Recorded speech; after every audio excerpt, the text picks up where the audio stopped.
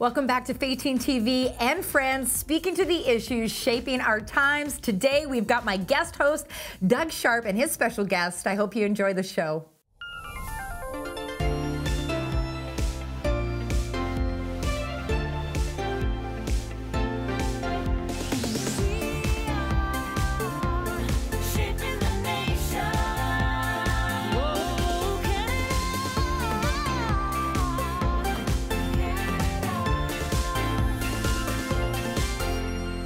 The opioid crisis is very much a real thing, and it's a big crisis in the nation. Everybody's wondering, what can we do about it? In a faith-based context, you don't get maximum blessings with minimum effort. Sometimes it's hard work, sometimes there's sacrifice, sometimes there's struggle. The longer-term approach, coupled with a graduation maybe at month 12, and then being able to stay in the community for another possibly 6 months or a year to do an internship or something to that effect, re-entering to society when they're really fully ready so that they're reducing or mitigating the risk of relapse.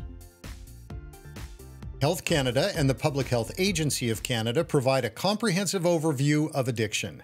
The data highlights the severity of the crisis, along with the significant number of deaths and hospitalizations. The Centre for Addiction and Mental Health offers insights into the relationship between substance use disorders and the impact of addiction on the individual citizen and society. These sources together provide a detailed picture of addiction in our nation, underscoring the critical need for effective rehabilitation programs, as well as the need for a holistic approach to addressing substance use disorders. Between 2016 and 2023, the nation witnessed over 40,000 apparent opioid deaths. Among the victims, males and individuals aged 20 to 59 years were predominantly affected, with many of those deaths involving stimulants. In fact, there were almost 17,000 stimulant-related poisoning hospitalizations reported in Canada from 2016 to 2023. It's estimated now that 67,000 deaths per year in Canada are directly linked to substance use, with tobacco and alcohol being the leading contributors. These statistics underscore the importance of addressing substance use disorders and mental illness in tandem, focusing on prevention, treatment, and support systems to mitigate the impacts on individuals and society at large. So these are some of the issues and questions we are going to be exploring with our guest today. George Glover is someone who's been on the front lines for years now, serving those struggling with addictions, their families, and community members who have a heart to help. George is currently serving as Executive Director for the organization Touched by Addiction, which aims to help people from across Canada with proven resources to break the chains of addiction. So we will be asking him questions to share that information with us and his perspectives on the challenges of addiction itself and what treatments work well and how we can best move forward as fellow citizens with, again, our heart to help those around us who need it. So thanks for joining us for this important conversation that is impacting so many of our fellow citizens and family members. Let's get to it. Well, thank you so much, George, for joining us today. We really appreciate you taking the time. Doug, nice to be with you. Well, this is such an important issue, addictions and mental health issues in Canada.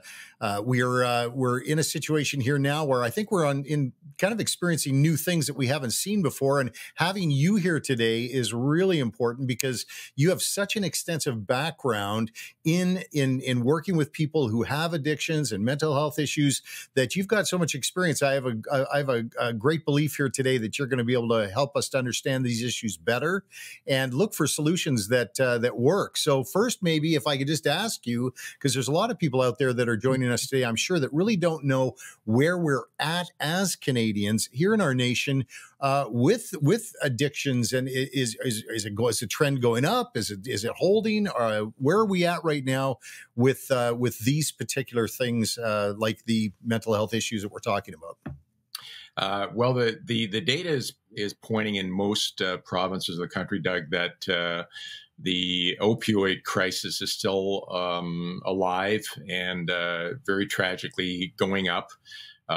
It's certainly got pockets in the nation, such as the east side of Vancouver and places in the Maritimes as well that we read about in the media.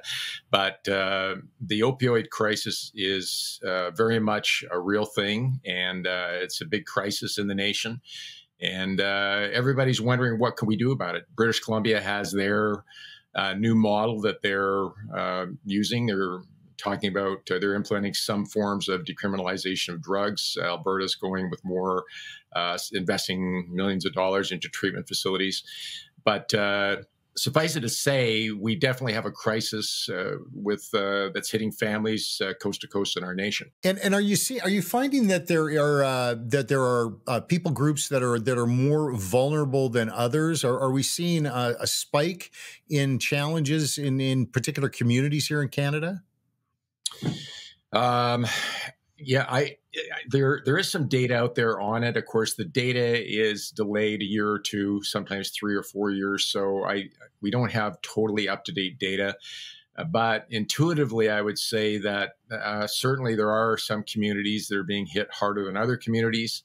The West Coast is always one because of its temperate climate. People can stay outdoors longer. It's not as cold, so they can abuse illicit substances easier without other effects. But suffice it to say, all communities in the country across our nation of Canada are being affected. Small communities, medium-sized communities, large communities. It definitely, the opioid crisis is a big problem in Canada. And are you in your experience as you're working with these challenges across the country? Are you seeing solutions that are working better than others? Are there attempts being made that are not producing positive results in the lives of those that are being served, or are there things that are working really well or aren't working at all? Our approach is that a quick fix. You didn't get into it overnight. You're not going to get out of it overnight. You don't get maximum blessings with minimum effort. Sometimes it's hard work. Sometimes there's sacrifice. Sometimes there's struggle. And that's part of the process of life. And so our space that we operate in is talking about alternative programs, particularly in the faith-based space, and also in the space of residential treatment approach. There are outpatient programs. There are employee assistant programs that are short, that are very expensive. But the space that we prefer, that we feel has a very high track record, proven results, is more of a long-term, one-year approach that is a community setting that's peer-to-peer, but also with some professional assistance, and is a low cost to get into the program. Because a lot of people, they've exhausted their resources when they've been in addictions. They don't have the money to pay $40,000 for a 90-day program.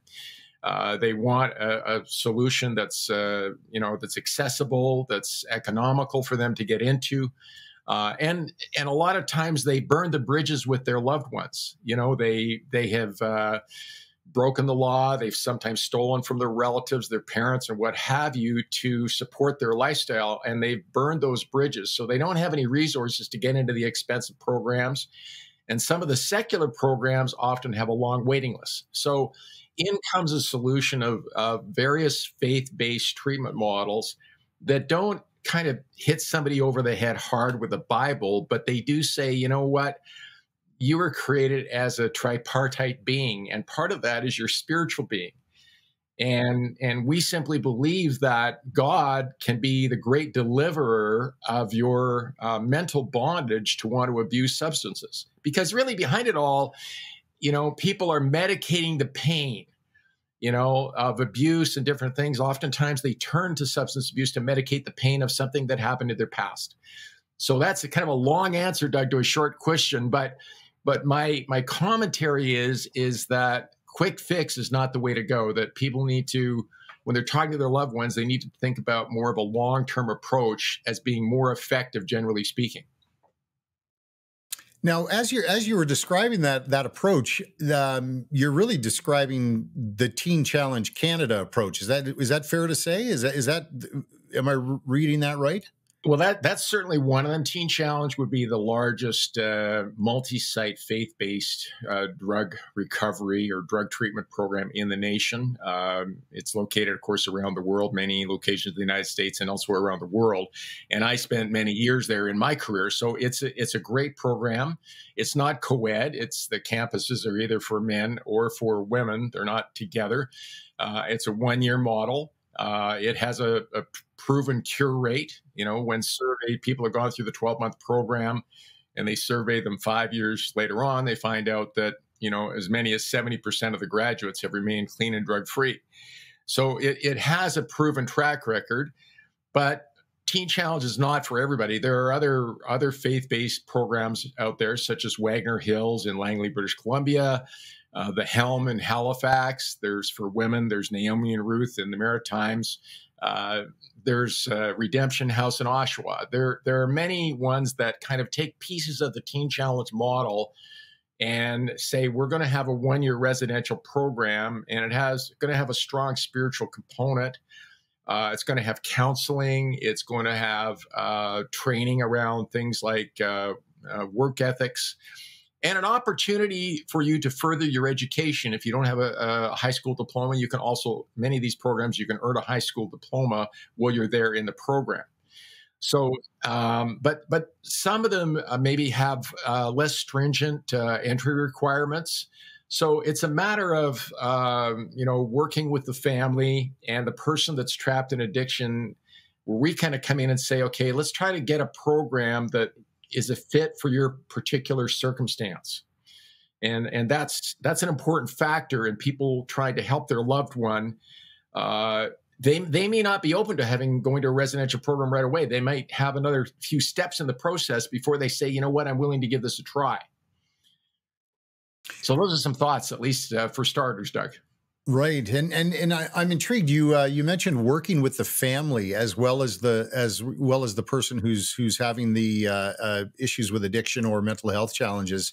I remembered seeing some statistics on the Teen Challenge Canada website, actually, I believe it was, that said that if there was a one parent who had challenges with addictions or a history of challenges with addictions, that you had twice the chance of having addictions yourself. And if both parents had challenges with addictions, then that number moved to 9 times the potential for you to experience those challenges as well. So there is a behavioral statistic there that's quite strong. And so bringing in the family, you're saying that's a real key part of it as well, to work together. Yeah, absolutely. And I think the programs that do Teen Challenge and Redemption House and some of these other ministries, Wagner Hills, really work with the families, make sure that there's an opportunity on a monthly basis or even twice monthly that the family members can come and that a staff member can facilitate good discussion and begin the healing process. So that's definitely part of the success factors in seeing a really good results. Of course, the person that gets into the program, they've lived a fairly fluid life, if you will. And so now they're coming into a program where there's structure, there's discipline, there's requirements. I have to go to classes at a certain day. I have to get up at this time of day, so it can be a bit of a cold turkey shock to someone that's basically lived on the streets or really didn't have many personal disciplines in the lifestyle that we're living. But if it's a team effort coming together to help the person, it has a much greater chance of success overall. They found out that the God factor is one of the key cure factors in the treatment program. But the other thing is they found out after 5 years, as high as 86% of the people who have gone through the program remain clean and drug-free when surveyed. We love Canada, and we want to see it strong for generations to come. That's why we do this show. We can't do it alone. We need your help. Unlike commercial TV, this program is 100% donor-funded. If you'd like to see more episodes produced on important issues for our nation, please consider signing up to be a monthly partner or giving a special gift today. Every gift makes a real difference, and all gifts are tax-deductible. Together, we can build a better Canada for the future. Visit Faytene.tv or call 1-866-844 0844 to donate today. You had mentioned that there were long-term approaches and short-term approaches, and there were two different ways to look at achieving cure rate increases. Or can you tell me a little bit about that? Like when you say long-term, how long-term is it? Short-term, how short a term is it? And what are the differences between those two approaches? Well, I think in a faith-based context, most of the programs that we work with, our company represents a number of faith-based recovery agencies in the country, different places in the country, and the longer-term approach, coupled with a graduation maybe at month 12, and then being able to stay in the community for another possibly 6 months or a year to do an internship or something to that effect. Each organization maybe calls it a little bit different. Some will call it leadership and training. That peer support and just gradual reentry to society, where they plan out, are they going to go to school? Are they going to go get a job? What's the family support look like? Just slowing things down, and don't be in a rush to get the graduation diploma, but think of it more longer term, has a much probably greater chance of long-term success again. That it's more important reentering to society when they're really fully ready, and a bunch of the boxes are checked so that they're reducing or mitigating the risk of relapse. So those are some of the factors. The short-term programs, the faith-based community of recovery centers don't have many. They are wading into those waters to have some short-term programs. But by and large, the short-term programs, 30-day programs, are run by more the medical community. It's a secular approach. There's not the God factor, if you will, in the program.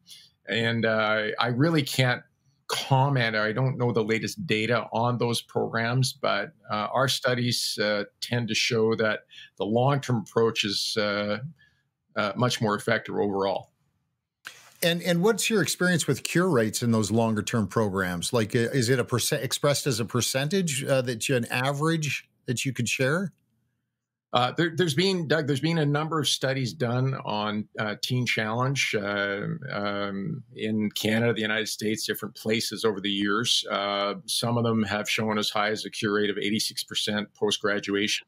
Those are people that have gone through the 12-month program, have graduated, and been out in society for 5 years. When they were surveyed by an independent body, led by a clinical doctor or somebody to that effect, and they looked at all the data points, they found out that the God factor is one of the key cure factors in the treatment program. But the other thing is they found out after 5 years, as high as 86% of the people who had gone through the program remained clean and drug-free when surveyed. Now, though that particular survey is a few years ago, it may have, I think it's come down to maybe around 70% post-treatment, but it's still a very high number relative to many other programs that people go in. And I've had many, ex-addicts that I've worked with over the years who are now gone on to be doctors, dentists, and all kinds of great successful careers, who said that, the 30-day program just did not work for me. I just couldn't get my head wrapped around it. I couldn't succeed. I couldn't really get down to the root problems in just a 30-day program. And there's the people in my career that I've worked with that have said, I've tried multiple 30-day or 90-day programs, and really it didn't work for me. I needed a longer term approach to really build a new foundation. And so that's why we feel it's one of the most effective ways to help people that are entrenched in drug addiction. Well, I can tell you, as someone who's witnessed firsthand, I've seen the Teen Challenge organization come through our local church and share, and I've seen young men who have come in one time with serious addiction challenges that they're dealing with. And then they'll come back, say, a year later, and they'll be a leader in Teen Challenge. They'll actually be leading other men out of addiction. And the successes, I tell you, I get goosebumps thinking about it, because they really have in my own experience, I have seen so many really beautiful stories of healing and things within that organization using that long-term challenge or that long-term approach. Yeah, yeah, totally agree. And, the need is great. I don't think there could ever be enough recovery programs in the nation because the need is so great. But there is a drive on in the faith-based community to open more community centers that are kind of boots on the ground to kind of build a relationship, a first step relationship with people that are struggling with drug and alcohol problems as a first step to build relationship, and then to be able to introduce them to the longer term model. So community centers are opening, but I think there's also a drive to get more of the faith-based recovery centers talking with each other. There's ones that, for instance, there's one out in Abbotsford, BC, that has 105 men in their program today. Doing a great job, has a great track record, seeing tremendous things happen in men's lives. It's a long-term approach. They're maybe not that well known, but they're having great impact. And so we want to see if we can, through the Touched by Addiction website, we're building a database that parents and grandparents can go to and type in some information and find out geographically what's available in their area, and find out, does the person have to quit cigarette smoking cold turkey? Are they allowed to be on psychotropic medications when they come in? Some of these different nuances that parents and grandparents are concerned about, and trying to get a right fit solution. So Teen Challenge is great. Teen Challenge isn't for everybody. I highly recommend it as one solution, but there's a lot of other great faith-based programs around that could be a great fit in different circumstances for a loved one. And Touched by Addictions, the website that you're referencing, that is a website where those resources and that information is available to families who are concerned or have someone that they'd like to care for. That's right, Doug. Yeah. touchedbyaddiction.com is a national resource database of faith-based locations. The database is not live as of today, but it will be very shortly. But if somebody watching today, they'd like to find out for a male or female loved one, they can put in their contact information, and we will respond to them very quickly and begin to, have a conversation about, where the person lives and what are their specific needs, and then try to marry them to the best fit solution for their loved one.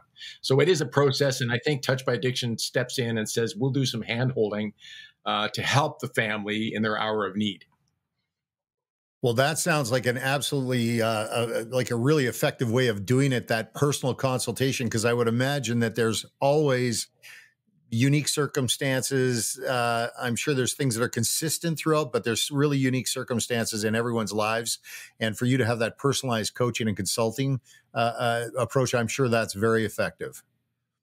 Yeah, there are unique circumstances in that some people are facing court cases, and so they're limited where they can go. As I mentioned, others allow psychotropic medications, like methadone as well, methadone maintenance, and some have more of a approach that, it has to be cold turkey before you can come into the program. Others would say, we allow you to come into the program as a methadone user, but we will work with you over the course of the year with a consulting physician to wean you off methadone maintenance, which is one of the terms in the industry.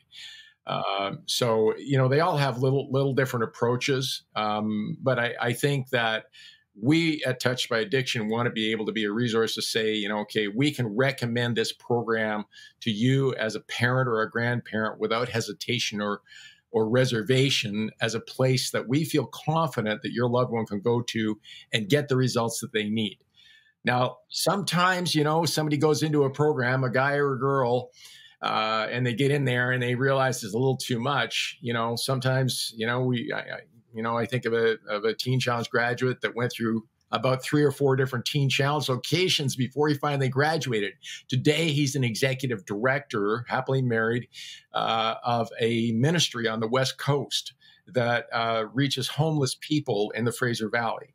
So that's just one story of a changed life, and there are many. So getting a right fit, and you have to be perseverant, patient, And having somebody to hold your hand through the process is very helpful.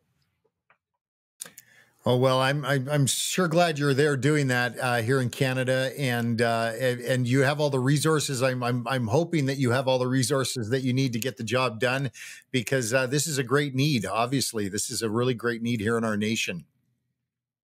Yeah, it's I think that, people that are watching today, if they want to invest some dollars in helping some worthy causes, they should consider investing some dollars in their local faith-based recovery programs. They need your support and need you to volunteer, to get involved. There's many ways that you can help these organizations have greater impact and reduce the loss of life. One personal story before we went to air today is that of my nephew, 28 years of age, living in Calgary last year, that was involved using fentanyl that we believe was poisoned. And unfortunately, he lost his life in Calgary, Alberta last summer to fentanyl use. And so this is an issue that doesn't just hit so many Canadian families, and it's not only for me as a career, but it hits our own family in that we lost one of our own loved ones because of an opioid tragedy. And so we have a heart for parents, the people that work on our team, the volunteers, paid staff. They really do have a heart to help families find solutions that are a right fit for them.